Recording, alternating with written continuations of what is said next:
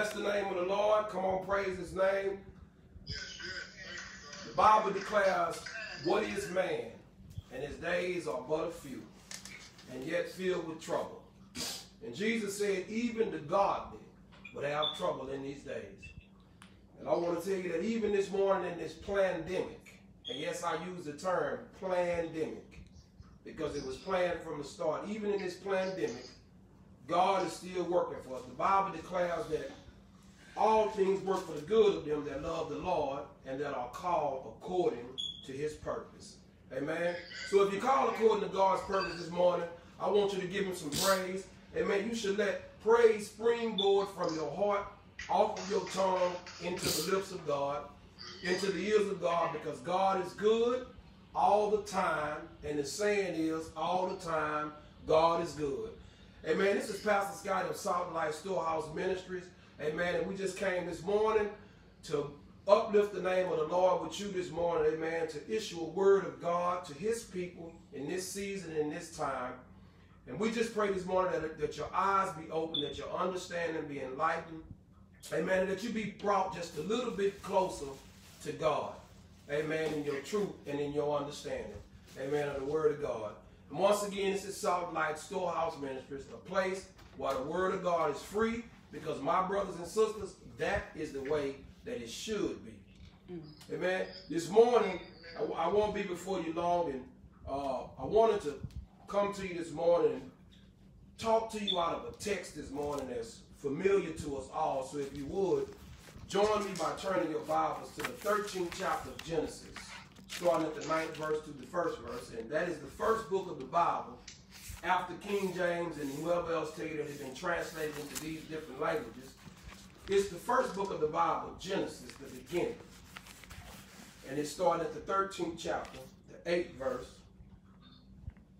the 9th verse, through the 13th verse. Genesis, 13th chapter, 8th verse, 9th verse through the 13th verse. 12th verse. I keep going back and forth. Amen. Let me just start reading the word of God. Amen. Father, I thank you this morning. I magnify you and glorify you and bless your name. Come on to you, Lord God, because it's only you, Father, that we can stand before and ask for your grace and for your mercy to overshadow us, overtake us, and overrun us. Because your word says, surely goodness and mercy shall follow us all the days of our life. So we understand this morning, Lord, that goodness and mercy will pursue us, track us down, and chase us down, and overtake us, Lord. So we thank you for your goodness and your mercy this morning that you have shown to us, because our eyes are open this morning. We are able to behold another day, more sunshine, and we thank you this morning, Lord. We pray, God, Lord, that as your word go forth, Lord, that your word, oh God, would illuminate in the minds of your people, that it would light pathways to righteousness, that it would light pathways to your kingdom and pathways to your throne of grace, Lord God. That nothing be said of myself, but only that of your word, that it be scriptural and only scriptural, Lord God, that your people may receive a full understanding, Lord. And as John the Baptizer was, he was not that light, but he just came to bear witness of that light. So do I, only to bear witness of the light of Jesus Christ and the light of your word. I pray that any do not know you in the pardon of their sins, that this morning, God, they come closer and understand and know you. In Jesus' name we pray and give you thanks. Amen and amen. Amen. And the word of God began to read. And first, let me say this. This morning, I'm standing before my family, amen, my wife, my father, my son, my daughter, and my niece, and as well as my other brothers and sisters, because I have a large family, and that's you guys that are in Christ. You know, Deacon Eric and Sister Emma and Sister Rachel and the other members that's on this morning, amen. It's a privilege and an honor to stand before you and proclaim the word of God and be entrusted to teach and preach the truth of God's word without adding to it or taking from it. And I thank you guys for y'all participation and the support and help that y'all give toward other people, because that's what this ministry of Salt and Light is all about. It's about helping other people and not ourselves, because God has already taken care of us and he continues to do so. And we praise him for that this morning. So the book of Genesis starts to read in the 13th chapter and 8th verse. It starts to read, it says, and Abraham said unto Lot, let there be no strife, I pray thee, between me and thee, and between my herdsmen and your herdsmen, for we are brethren, we are kin. Is not the whole land before thee separating thyself, I pray thee, from me? If you will take the left hand, then I will go to the right hand. Or if you will depart to the right hand, then I will go to the left hand. And Lot lifted up his eyes unto and beheld the plains of the Jordan, that it was well watered everywhere before the Lord destroyed Sodom and Gomorrah, even as the garden of the Lord, like the land of Egypt, as thou comest to Zoar. Verse 11 says, and then Lot chose him all the plains of the Jordan, and Lot journeyed east, and they separated themselves, the one from the other. And Abraham dwelt in the land of Canaan, and Lot, and dwelt in the city of the plains, and pitched his tent towards Sodom. And the 12th verse again reads, and Abraham dwelt in the land of Canaan, and Lot dwelt in the cities of the plain, and pitched his tent towards Sodom. This morning I want to say to you that it matters where you set up shop. It matters where you lay down your foundation and your roots. It matters where you set up shop. What we have in the text this morning is that Abraham and Lot were an uncle and a nephew who both believed in the eternal God who created the heavens and the earth. And Lot and Abraham went down into Egypt when there was a famine in the land, and they went down to receive water and food and different things like that, because Egypt was plentiful during that time. It had all the things that everybody needed, but it was plague and pestilence on the land at that time. And Abraham went down into Egypt, and when he went down into Egypt, just a quick background, he and his wife Sarah was very beautiful, so Abraham said to Sarah that, tell these people that you are my sister, because if they find out you my wife, and because you're so beautiful, that they'll kill me and take you from me. So Sarah lied with Abraham and told Pharaoh that Sarah was his sister, and Pharaoh had a dream that night, and God told Pharaoh, don't lay his hands on Sarah because it was Abraham's wife. So Pharaoh woke up and began to say to Abraham, mute. Pharaoh began to wake up and tell Abraham that, why did you lie to me? Why did you tell me this was your sister when it really is your wife? So he dispelled Abraham from Egypt and told Abraham to take all that he came with it, but then he also gave Abraham more possessions. So when Abraham left with a lot of riches and things of that nature. So him and Lot were very rich when they left, but when they went out into the land of Canaan, their sheep began to grow, their cattle began to grow, their servants began to grow, their prosperity began to grow, as many of us know it to be. So it wasn't enough, their herdsmen began to fight amongst each other because there wasn't enough land and water for the sheep and cattle. So Abraham came to Lot and said, nephew, let's not fight. Why don't we separate? You choose whichever way you choose to go. Now, normally the custom is that the elder would make the first choice, but Abraham, out of his love for his nephew, gave him the right to make the first choice. So Abraham chose to go toward the land of Canaan, and Lot chose to go toward the plains of the Jordan, along the river where it was green, because Lot thought that the grass was green on the other side. So the Bible declares that Lot set up shop in the plains of Jordan. And Abraham decided to set up shop toward the green trees of Mamre and Hebron, and Lot, his nephew, made the decision to set up shop toward Sodom. And the motivation of each man's heart was determined by the choice and the course that they made. And it also determined the direction of each one of them life, but not theirs only, but the lives of their wives and their children as well. And Lot just wanted to be happy. He wanted to be comfortable. He wanted to have the best life that he could live. He made the obvious choice like many other people would make. We would go toward green pastures. He chose what many people are choosing today, but he didn't look at the decision that he was making with eyes of wisdom. He didn't look at it from God's perspective. He didn't consider the moral or the eternal cost. He considered that financial gain was more important than his eternal soul. Lot decided to set up shop outside of the outskirts of Sodom and Gomorrah, just close enough to get a glimpse, a bird's eye view of what was going on in the city. Lot got close enough to hear the music, to hear the nightlife. He heard the DJ spinning the records all night long. And Lot seen the flashing lights and the beautiful disco balls spinning every night.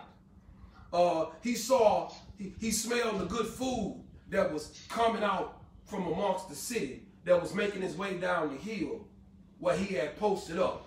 He heard that you could always find and have a good time in Sodom and in Gomorrah. What I want you to know this morning is that Sodom's notoriety stemmed from its moral decay and widespread sexual immorality that went on in the city. This is how Sodom and Gomorrah was really known. It was really known for the contents, the actions of the inhabitants of Sodom and Gomorrah. You see, what I want to tell you this morning is to be on the outskirts means to be not far from. You might say this morning that, well, I'm just on the outside looking in. But what I want to say to you this morning, it's like you saying, I don't drink just only on special occasions. It's like you saying, I don't smoke, I just did a Bill Clinton, I didn't inhale. Or you don't gossip, you just telling the truth. You don't fornicate just sometime, not all the time. I don't cheat on my spouse all the time, just sometimes. So to be on the outside, to be on the outskirts, means that you say, I'm not a participant, I'm just a spectator. Well, let me tell you something. If something does not correct your life or protect your life, it needs to be ejected from your life. This includes people, places, and things. We live in some sad days today while people are running from correction. People are running from the correction that brings protection. People are running from the truth of God. What God said is wrong. People are now saying it's right. What God said is dark. People are now saying that it's light. People are running from protection. They're running from correction. They're running from the true word that God put out to all men. And I want you to know that it matters where you set up shop. If you set up shop too close to these nouns, these people, places, and things that are not profitable for your soul, I want you to know it's dangerous. I want you to take notice this morning in our text, in context of the text. Take notice that Lot set up shop right outside of Sodom, but just in the direction facing towards Sodom. In other words, my man was headed that way. He was on his way into Sodom. He didn't go in at first. The Bible didn't say he went in at first. It says he pitched his tent outside of Sodom. He just set up outside. He didn't go in at first, but eventually, through the process of time, he made his entrance. He made his way into what everybody else was doing, like so many other people today. Eventually, first, certain things are detestable to you. Certain things are wrong to you. Certain things ain't right to you. But then eventually, through a process of time, when you just hang out just a little bit, when you just hang around just a little bit, it becomes acceptable. You develop a taste for it. It becomes an acquired taste. It becomes something that you stand in agreement with, that you once didn't agree with. You see, he made the choice for him and for his family. And like a lot of people do, through a process of speculation, they eventually become participation. Let me say that again. through a process of spectating, you end up becoming participating. Their eyes and their minds have become callous toward the word of God. And the word callous, I want you to know, means to become hard, to become thick, to become unfeeling due to repetitive wear. It means that the skin got so hard around their hearts, so thick, that even if you poked it, they still couldn't feel it. And some folks is like that, and over time, layers have developed on people's minds and people's eyes to where they can't see and tell and judge what's right and what's wrong. You become insensitive, you become unfeeling, you become unmoved, and this is what's happening in the church today. We have become callous toward God. We have become calluses toward the word of God. We have covered ourselves, our minds, with something that's not true. We have covered our hearts with things that don't belong to God and pertain to God. And a callous mind is an unrepentant mind. A callous heart is an unrepentant heart. A callous thought is an unrepentant thought. It's a heart that hasn't always been that way. It didn't get like that overnight. It was a process. Here a little, there a little, until a tolerance was developed and it was built up and a taste was formed for what was wrong. And the unrepentant mind becomes comfortable with sin. It becomes all right with what's wrong because it's covered with layers of wrong. Lot didn't grasp how dangerous it is to live close to Sodom. Like so many people today. If you set up shop outside or around Sodom, the price tag may be more than you expect. It can cost you more than you're willing to pay. The actual retail price, because the price is right, the actual retail price for all expense paid trip to Sodom can be your marriage. It can cost you your family. It can cost you your job. It can cost you your health. And it can even cost you your eternal soul. It can cost you so much that you may not be willing to pay the price for setting up shop outside of Sodom. Let me help you. You got to stop setting up shop on the outskirts of unhealthy relationships. You got to stop setting up shop on the outskirts of unhealthy friendships. You got to stop setting up shop around folks who don't mean you no good. You got to stop setting up shop around plastic fake friends. You need to stop setting up shop around people, places, and things that are toxic for you. You might not want to hear that. You need to stop allowing your children to Facebook more than book face them. You need to stop setting up shop in your home before your children with activities that look like the activities that went on in Sodom. You need to stop setting up shop in your own home before your children with various activities that you know that are not godly. And I know you might be expecting a hoop word this morning, but this is one that's tight and it's right. And if your children set up shop in your home, you need to realize that what they set up might not be something that they're willing to pay for. Young folks, it matters where you set up shop as well. Because setting up shop in the wrong place can cost you your education. One day you find yourself going to school, and the next day you out of school. One day you find yourself a virgin, and the next day you're not a virgin. One day you find yourself with one boyfriend, then you done had 10 boyfriends. See, I'm here to tell you the truth. You need to be careful where you set up shop. You need to protect yourself when you setting up shop. It can cost you your future.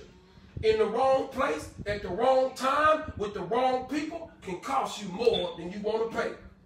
Chasing after all the wrong things can lead you to a lot of pain and a lot of heartache. Your paper chase can lead you to waste. You can discard the principles of the scriptures if you want to, which tells you to seek first the kingdom of God and his righteousness, and all them things will be added on to you. You can go after other things besides after what God desires for you. And you'll find out that the price may be something that you might not want to pay. And what I want to tell you is that you can't walk down two dividing roads at the same time. It's impossible. You can't have, like Deacon Eric told me, one foot in the kingdom of God and another foot in the world. You can't straddle the fence. You got to be hot or you got to be cold. You can't be no in between. Jesus said, you either hot or you cold, because if you're lukewarm, I'll spew you out of my mouth. You see, you can't be stuck in between. See, because when you stuck in between, you double-minded. Lot's wife was double-minded. She didn't know if she wanted to go with God or if she wanted to stay in Sodom. In other words, you can't take folks out of Sodom. You may be able to take folks out of Sodom, but you can't take the Sodom out of folks. See, the Bible declares that when the angels told Lot and his family to abandon, to leave what was wrong, to leave Sodom and Gomorrah, in the process of them leaving, Lot tried to compromise and tell them, but where will I go if I leave? Where will I turn to? And the angels told Lot to make his way to the hills, to high ground. So when Lot went about his way, the Bible declares that his wife turned back because she didn't know where she wanted to be. Her heart was still in Sodom. Her body was outside, but her mind was still back there. The Bible declares that the angels told him, don't look back. But his wife looked back, and y'all know the story. The Bible says that she turned to a pillar of salt because of where her heart was. It was in Sodom. You see, people perish anyway, because even though they're outside of Sodom, Sodom is still inside of them. We live so close to Sodom with the television shows that we watch, the music that we allow to entertain us, the stuff that we watch and we look at on the World Wide Web puts us closer to Sodom. It begins to set up shop in our minds, in our actions. And when Sodom sets up shop in you, it has you justifying what's wrong and thinking it's right for you. It has you saying, well, what might work for you may not work for me. But what is wrong don't work for none of us. But what is right works for all of us. You see, when you're no longer on the outside of Sodom and you get mixed up in Sodom's activities, it distorts your vision. It throws off your moral compass. It convinces you what is right has now become wrong. You cannot and you gotta be careful where you set up shop and where you allow shop to set up in you. You gotta guard the gateways of your mind. Proverbs 30:17 tells us, it says the eyes are the windows of the soul. You got to be careful what you put before your eyes. David said, I will set nothing wicked before my eyes, lest it cling on to me. You see, let me tell you a story right quick. See, a lot of times when you start out watching pornography, you end up participating in pornography in your mind, because you're watching something that can grab a hold to you. Something that will cling to you and wrap you up and won't let you go. The Bible says, David says, I will put nothing wicked before my eyes, lest it cling on to me. You see, Job said in the Bible, he said, I made a covenant with my eyes. I made an agreement with my eyes not to look with lust, because he knew that God was watching everything that he did. And we got to live like we know that God is watching and God sees everything. God sees our thoughts. God sees our actions. The Bible says nothing in all of creation is hidden from God's sight. Everything is naked and laid naked and uncovered before God. It's laid naked before the one that we got to give an account to. The Bible says, can a man take fire into his bosom and his clothes not be burned? Let me tell you something. You can't play around with fornication. You can't play around with adultery. And you can't play around with sexual immorality. Can a man take fire in his bosom and his clothes not be burned? Because sex is like a fireplace. Once you get it lit, It makes you all comfortable. It gets you all warm and fuzzy. But if it's allowed outside the confinements of that fireplace, it'll spread from room to room until it burns down your whole house. If it gets outside of your marriage, it can burn down your marriage. If it spreads outside of your marriage, it'll burn down your family. If it spreads outside of your marriage, it'll burn down your whole entire future and turn it into nothing but ashes. If it's not contained, it can even take away your health. If it's not in its proper context, in the way that God intended it to be between a man and a woman, it can result in something that you are not willing to pay for. In other words, it should be contained within what God declared it to be. God said that marriage is a bed undefiled and that it's honorable. And the ways that you can defile marriage is by sexual immorality, by adultery. You can defile that bed that God said was honorable before him. And if you're not wise, your unwise choices to set up shop near Sodom will become critical for you. You go from living on the outskirts of Sodom to living on the inside. You go from detesting what other people do to doing exactly what they do. You go from speaking against what's wrong to speaking up for what's wrong. You go from disliking evil to being all right with evil. You go from uncompromised to compromise. You go from the things of God to the things of the world. The Bible says, love not the world, neither the things that are in the world. For if any man love the world, the love of the Father is not in him. You see, he said that everything in the world will pass away, but the one that abides and obeys God will abide forever. Don't be so conditioned until you can't listen. Don't be so conditioned by the world and the things of the world. Don't be so conditioned by Facebook and Snapchat and Twitter and YouTube and the television. Don't be so conditioned by the things of the world to why you can't listen to what God has to say to you. Don't be so conditioned by what's wrong till you can't tell the difference between right and wrong.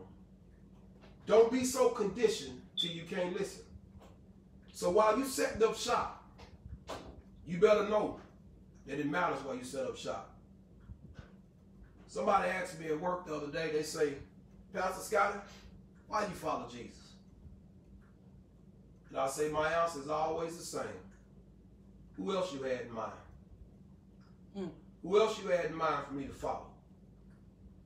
Because there's nobody like him. There's nobody like Jesus. There's nobody else I would rather set up shop around. There's nobody else I would recommend or encourage you to set up shop around.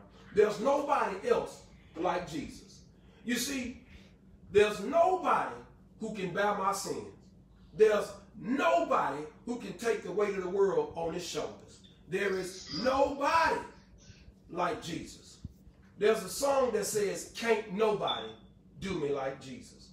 You see, I've tried a lot of things. I've tried a lot of people. I've tried drugs. I've tried sex outside of marriage. I've tried so many different things, but can't nobody or nothing do me like Jesus. For I am persuaded that neither death nor life, nor angels nor principalities, nor nothing else in all of creation shall be able to separate us from the love of God. The Bible declares that if you then be risen with Christ, set your affections on things above and not on things of the earth. But set your affections on things while Christ is seated at the right hand of God. So I want to encourage you this morning to tell you that it matters, brothers and sisters, while you set up shop. It matters who you set up shop around. It matters why you set up shop.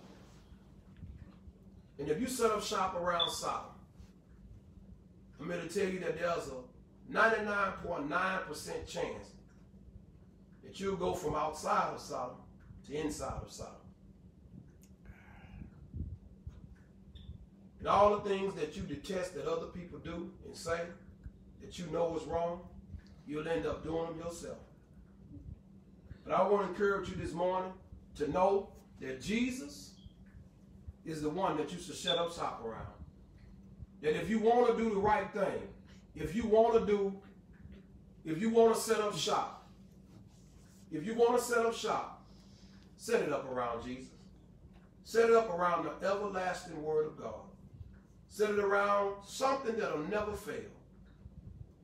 The word of God says that heaven and earth shall pass away before one dot or one tilt of his word pass. You will always and forever be Jesus. Set up shop around the Lord. Amen. At this time, Asia will come and bless you with a song.